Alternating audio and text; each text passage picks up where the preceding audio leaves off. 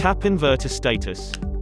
If you are connecting to the inverter used last, tap continue with last scan QR code instead of re-scanning the same code. If you cannot scan the barcode, you can type the inverter connection details manually by typing the link at the bottom.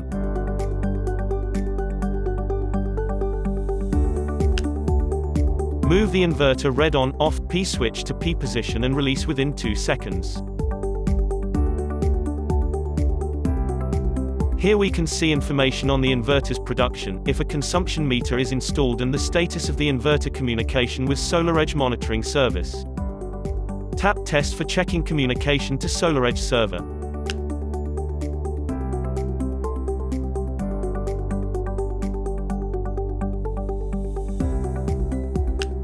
If additional information or support is requested by your installer, use the Advanced Installer View options. For more information on how to use the mySolarEdge app, go to the mySolarEdge playlist on the SolarEdge YouTube channel. Thank you.